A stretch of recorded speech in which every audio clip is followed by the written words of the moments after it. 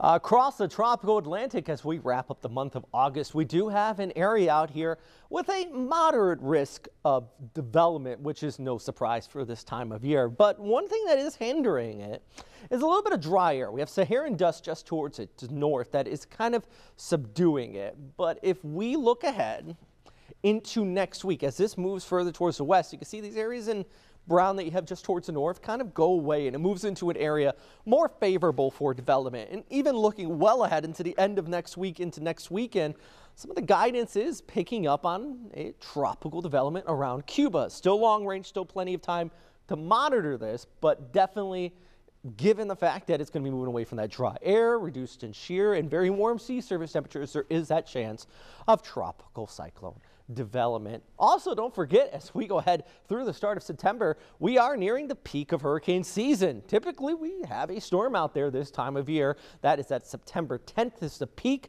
But even looking at the end of August, Katrina made landfall 19 years ago today.